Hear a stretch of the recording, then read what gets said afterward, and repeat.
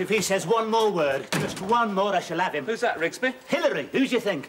I don't know what you've got against him. I find him very stimulating. Oh, you would. You've liked him ever since he admired your earrings. No, it's not that. I just think we've got a lot in common. Yes, the same crippling fear of manual labour.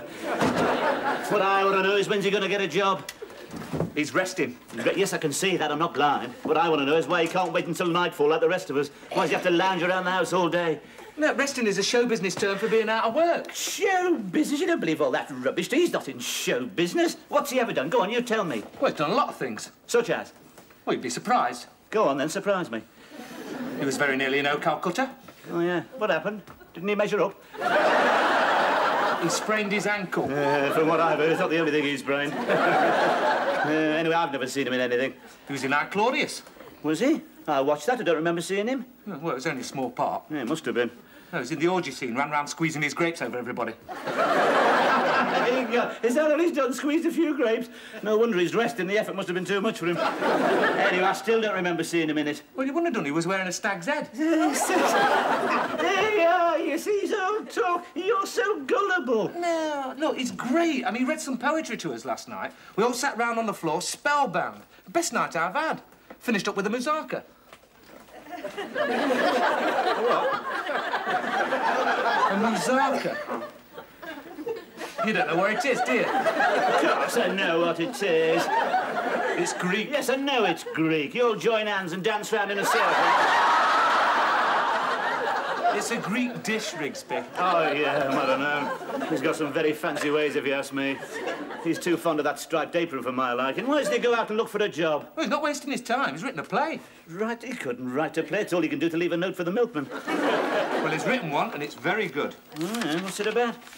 Well, it's a psychological drama full of symbolism and imagery, played out against the backcloth of a dingy boarding house and dealing with contemporary themes. Oh, my God. Sounds like another play for today. No, it's very good. It deals with exploitation, the declining quality of life, the underlying violence in modern society. Violence? What's he know about violence? He's only got to break a nail he takes to his bed for the rest of the day. Nobody's talking to you, Rigsby. You just don't like him. I don't know why. Well, for one thing, he calls me Ducky. That's why. If he calls me Ducky once more, I shall have him. Hello, Ducky. Am I interrupting? Yes, as a matter of fact, you are, Hillary. Oh, I like your cardi.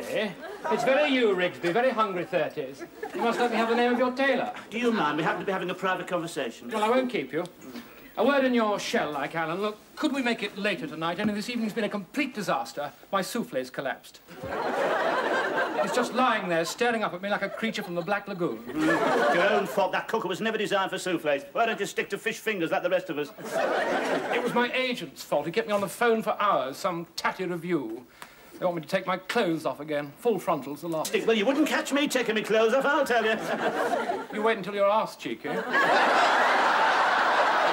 I think he's got a nerve, asking you to do that with all your talent. Well, of course, I refused. I told him, over my dead body. I'm not going through that again. I remember the cat calls the last time. Where were you when they were handed out? They kept shouting. Well, I mean, it leaves a scar. So now, did you get a splinter at your carte blanche, then? I mean, a mental scar. I've kept my bathroom door locked ever since. Well, you've no need to worry, Hillary. Read the play. It's terrific. Do you really mean that, Alan? Ooh, yeah, of course I mean it. I particularly like the muscular way you dealt with the contemporary themes, the underlying passions, the depravity of urban life. Hardly goes with his chintz curtains, though, does it? Oh, I'm so pleased, Alan. Look, do you think that you could make it later tonight? Oh, yeah, suits me. Just wash my hair. Can't do a thing with it. Can't do a lot with the sink now, either. Well, I think it improves it. It gives it more body, and I like the way it cascades. Don't you like the way it cascades, Rigsby? No, I don't. This place gets more like a lady's hairdresser's every day.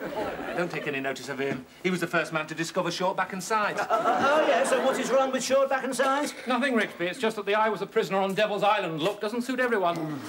See you later, Alan. What's it going to be this evening, then? Verse reading or home perms? Neither. We're going to read my play. Alan has graciously agreed to play the lead. You what? See you later, Hillary. You're not serious.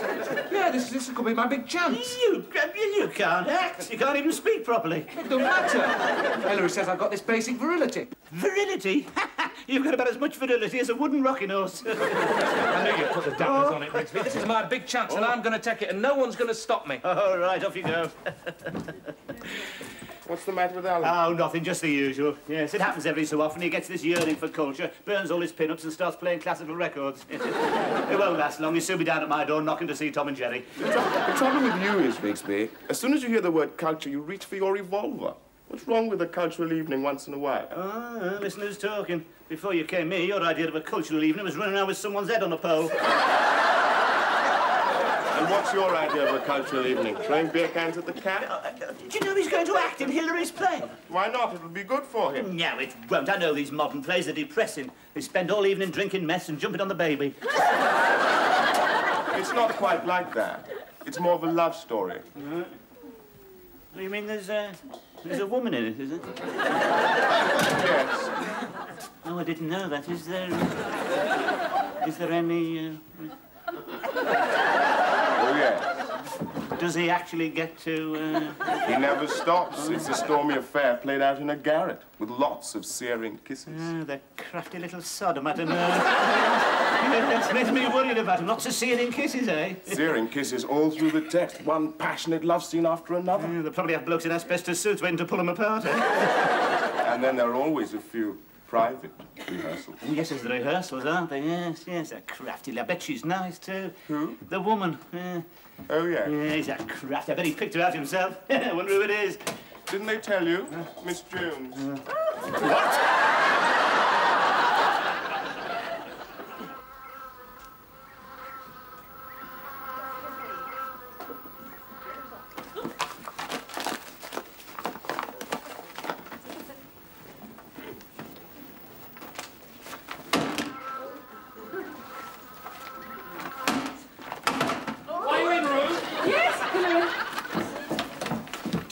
Yet? Oh, almost.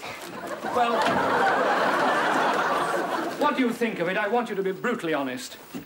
Oh, it's all crumpled. Well, I just couldn't put it down, Hilary. What's this? It's a dead fly. Someone's been swatting flies with it. No, it's probably a currant. I couldn't put it down, even at meal times. Oh, do you really mean that? Oh, of course I do, silly. Does that mean that you're going to do it? Well, I don't know, Hilary. I'm not an actress. Oh, nonsense. You'd make a marvellous Maggie. Yes, but she keeps attacking people with a bread knife. Well, haven't you ever felt like attacking someone with a bread knife? Yes, but I've always fought the impulse, Hilary. Yes, but you must remember that she's been driven mad by drink and she's consumed with this overriding passion for Slim. You could do it, Ruth. I've been watching you. Have you, Hilary? Yes. On the surface, cool and aloof, but underneath, a seething cauldron of emotion capable of great passion. You're not the first person to have noticed that, Hilary. There you are, you see, and you're an instinctive actress. I mean, your walk, for example. How did you learn to walk like that? I don't know. I just sort of put one foot in front of the other. But you must have had acting experience. Well, I was in an Agatha Christie once. Ah, I knew it. Yes, it was quite a challenge, really. I was strangled in the first scene. I had to lie there for hours with people stepping over me. I wouldn't have minded, but the small boy in the audience kept poking me with a stick to see if I was alive. That must have required a great deal of control. Yes, it did. I received considerable praise. The local paper said, "We have to go a long way to find anyone deader than Miss Jones." There you are, you see. I knew you could do it. Well, since you have such faith in me, Hilary, how can I refuse? Oh, splendid. Oh. You'll never guess who's going to play opposite you. I think I can. Someone exciting and dynamic. How did you guess? Just call it female intuition. I think he's going to make a real name for himself one day. He certainly has done with me.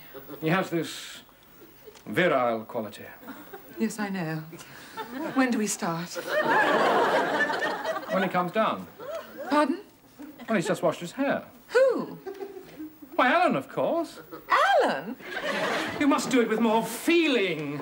And, Ruth, when you attack him with a bread knife, look as if you mean it. Oh, right. Sorry, now, Hilary. once again, from the top. Oh, my God. I can't go on. Life's a hollow sham, a lousy hollow sham. No, it's not, Maggie. It's a lousy cage.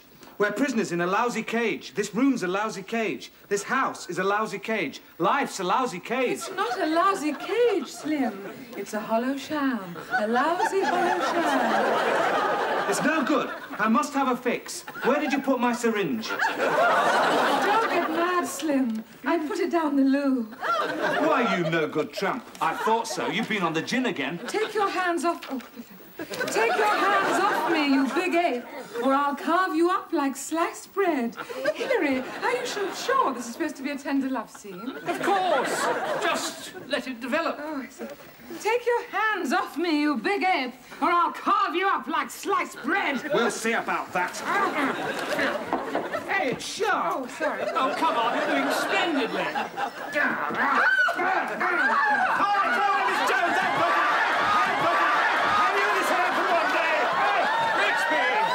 Rigsby, do you mind? We're rehearsing. Sorry, Hilary, it was Miss Jones. She was so convincing. Oh, thank you, Mr. Rigsby. Can we get on? Yes, I'm sorry, Hilary. Don't let me interrupt. Please, carry on. Now, what was the next line? I'm not doing it in front of him. Alan, you must get used to playing in front of an audience. We had to stop for the window cleaner yesterday. He'll laugh. No, No, can we get on? Now, Ruth, you're suddenly consumed with this burning passion for Alan. Yes. Is this a comedy? No. Oh, Slim. Oh, Slim! Well, there you are. Look, I told you. You can't call him Slim unless you're going to do it in whalebones. I mean, unless you want a few laughs you didn't bargain for, you'll have to call him something else. No? What do you suggest? Well, how about Podge? His name's Slim. Now, will you please stop interrupting? Sorry, Hilary. Ruth.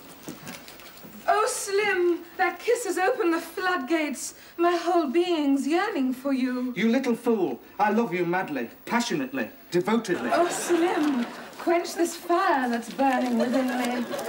I'm going to take you away from all this, away from this miserable hovel. We'll start a new life. Yes, we'll get that white-walled cottage with the roses twining around the door. Maggie, look, is he going to eat them crisps all night? Rigsby! Sorry, Hilary, nearly finished. Maggie, I'm going to kiss you like you've never been kissed before. Oh, God, this should be interesting. Oh, could you call that a kiss? Well, what's wrong with it? You're supposed to be kissing and not licking an envelope. Well, that does it. I'm not rehearsing with him here. Mr. Rigsby, now you've upset him. He'll get it all right with practice. Ruth! There. Now, see what you've done? You've reduced my rehearsals to a shambles. Sorry, Hilary, but really, I think you're backing a loser. There's a wrong temperament. You need someone with a bit of poise and experience. And, of course, the classic profile. Who do you suggest? You're looking at him. You, Rigsby. I've always had this strange power over an audience, even when I was a kid. Yes, at school, I was picked for the nativity play every year without fail. What part did you play? Well, Herod, actually, but I've done quite a lot since. It's in the blood, you know, smell of the grease paint, roar of the crowd, yes. During the war, I used to do a marvellous hunchback of Notre Dame. No makeup, just a cushion at my back, yeah. Used to frighten the lads after death. Yes, I can imagine. Used to do this eye gouging scene with a couple of black grapes. That sent a shiver through the hut, I can tell you. Yes, all right, Ducky, we'll Used let to you do know. marvellous Long John Silver. Right, Sir Jim, you come along with me. Now then, Connie, you dirty bull, what are you doing on my shoulder? There's a little yellow island to the north of Kathmandu, and a broken marble cross below the top. And a broken-hearted widow. Don't ring up, It was known as Mankaroo to the sons of Kathmandu. Get out! Oh, you're going through with it then? Of course. Well, I wouldn't if I were you. Not the way things are going. Well, yeah, how do you mean, the way things are going? Hilary. Has she noticed anything odd about him? No? Nothing unusual in his manner? Well, it's a bit theatrical. Yes, you could put it that way, yes, yes. Well, they're all the same, aren't they? I mean, bound to, you know, putting on makeup and wigs every night. Bound to send them funny, eh? What do you mean, funny? He's one of them. What? He's one of them.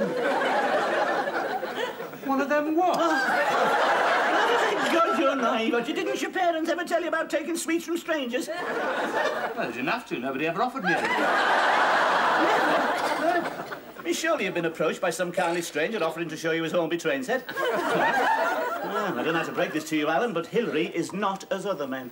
What do you mean he's queer? Yes, keep your voice down. Didn't it occur to you? No, but I don't think it's really important. Of course it's important. In my day, it meant prison. There's been more enlightened times, Rigsby. Parliament's made it legal. Yeah, I'm not surprised with that lot. If you're lucky they didn't make it compulsory. I feel sorry for you, Rigsby. I mean, you're so reactionary. I'm glad I'm not like that. So am I, because it's not me he's after. You know who it is, don't you? Who? You. What? Told you to get your hair cut. Hey, Rigsby, how do you know? Oh, I know the signs. Made a saw it happen too often in the desert. Oh, yes. Nothing but sand and flies for miles, never a woman. Oh, yes. You had to be careful who you shared a foxhole with in those days, you know. Especially the ones who said, oh, isn't it cold? Let's all huddle up together. It wasn't only the Africa Corps you had to watch out for then, mate. Mind you, you never went to sleep at your post. Hey, Rigsby, what am I going to do? There's only one thing you can do. Keep your hand on your halfpenny.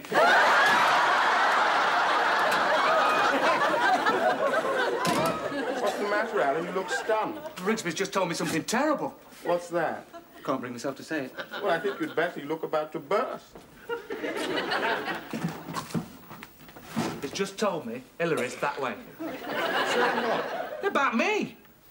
Is that all? What do you mean, is that all? How do you think I feel? Thought you were broad-minded. Well, not that broad-minded. I don't know what to do. Has this ever happened to you? Oh, yes, all the time.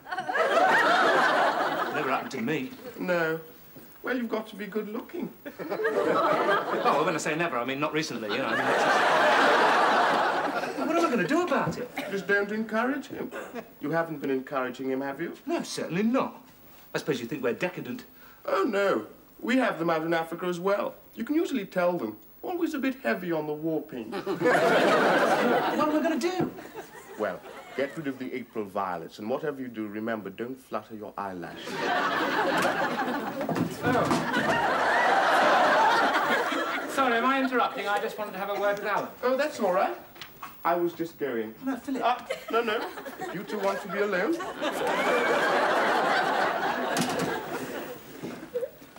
I hope you don't mind, Alan, but I think that we ought to have an extra rehearsal tonight. Well, I'm not sure about that, Hilary. You see, I have a squash with some of the chaps from college. Oh, I didn't know you played squash. Oh, yes, like to keep fit. Run before breakfast, run back, cold shower, rub down with surgical spirits. Helps keep me in trim. Oh, that reminds me, got to get my hair cut. Oh, no. Not your hair, that's your crowning glory, Alan. Bit of a nuisance in the scrum. You mean to say you play rugger as well? Oh, yes, makes a man of you. But what about rehearsals? Oh, well, I've been thinking about that, Hilary, and I don't think this acting really is my cup of tea. I don't really think I'm cut out for it. I'd prefer to see a good stripper any day. Oh, Slim. Life's a sham, a lousy sham. Get out! I never want to see you. Oh, we're talking to me. So I hear Alan has dropped out, Miss Jones. Yes, Mr. Rigsby, but never mind. The show must go on. Absolutely. Fortunately, there's someone ready to step into the breach at a moment's notice. That's true. Someone with excellent good looks, virility, and, of course, a great deal of personal charm. Oh, I do agree. Yes, I thought you get my drift, Miss Jones. The part might well have been written for me. You? I was talking about Hilary. Hilary? Oh, no, he couldn't play the part, Miss Jones. I mean, where's his virility? Where's his inner violence? Oh, no, no. He nearly ruptured himself putting up his chintz curtain. But he's an actor. Surely he can play any part. Yes, but he is an actor with a problem, Miss Jones. What do you mean, Mr. Rigsby? Oh, nature's played a cruel joke on that man, Miss Jones. You don't mean? Yes, I'm afraid so. Yes, yes. Not his fault, of course. An imbalance of chromosomes, yes. But Hilary is not as other men. Are you sure, Mr. Rigsby? Absolutely. You'd be wasting your time there, Miss Jones, yes. Like an empty slot machine. You put your money in, nothing comes out.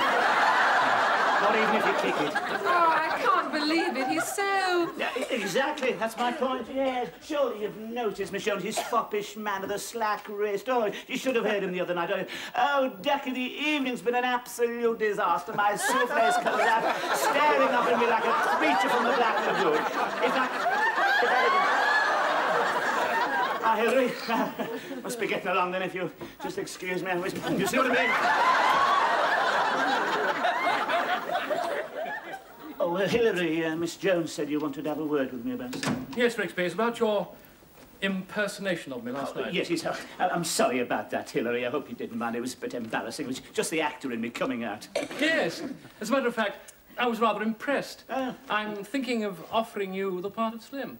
No, there you are. But, yes, I knew you'd come round to my way. You see, I've got it, haven't I? The good looks, the virility, the silver tongue, yes. I think you might even subconsciously have based the part on me. Yes, well, you're a little old, but it might just work. Yes, of course. You should have fetched Miss Jones. We can have a It rehearsal. won't be necessary. I'll take her part.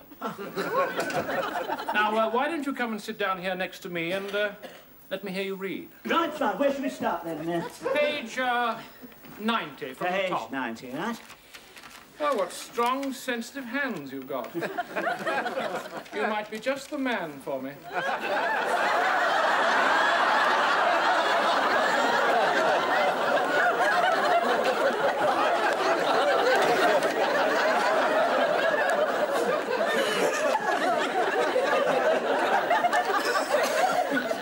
You're right. Right. Oh, Maggie. Oh, Slim, that kiss has opened the floodgates. My whole being's yearning for you. No, you...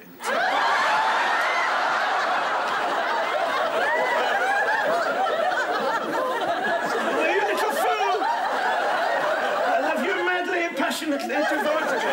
Oh, Slim, quench this fire that's burning within me. I'm going to take you away from this miserable hovel, and we will start a new life. Yes. We'll get a white-walled cottage with roses entwined around the door.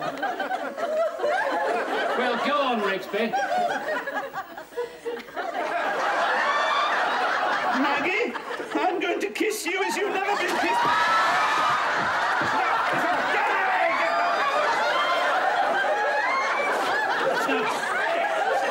No good, Hilary. I just haven't got it, have I? I thought you were doing rather well. No, it's no use being kind, Hilary. No, the old magic's gone. No, I couldn't play a romantic lead. Not with my feet. You know, trench foot. There you go.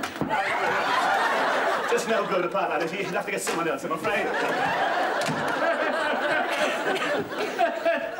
Oh, Slim, that kiss has opened the floodgates. My whole being's yearning for you. You little fool. I love you madly. You'll never guess what's happened. Hilary's playing the part himself. He's rehearsing Miss Jones in a big love scene. Should we go in? Away from this miserable hovel into Rigsby, do you mind? We're rehearsing. Oh, yes, I know, Hilary. I'm sorry. We just wanted to see a real professional at work, yeah. Oh. Yes, all right. All right, Miss Jones, once again. Yes, I'll try and get it right this time, Hilary. Oh, you little fool. I love you madly, devotedly, passionately. Oh, Slim, quench this fire that's burning within me. Maggie, I'm going to kiss you. I'm going to kiss you in a way that you've never been kissed before.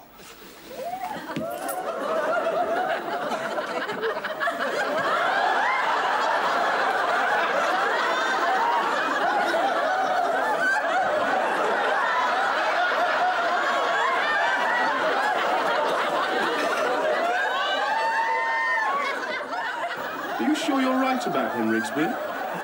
I think she's kissing with her mouth open. Now, I get up and go over to the window. And Ruth? I'm all right, Ruth. Do you think we could do that again? You little fool. No, just a kiss. Never mind, Rigsby's only acting. He's not acting. He's not one of them. He's one of us, the dirty little snap. What are you going to do? What am I going to do? I've had my hair cut. Oh, Ruth. Oh, Miss Jones.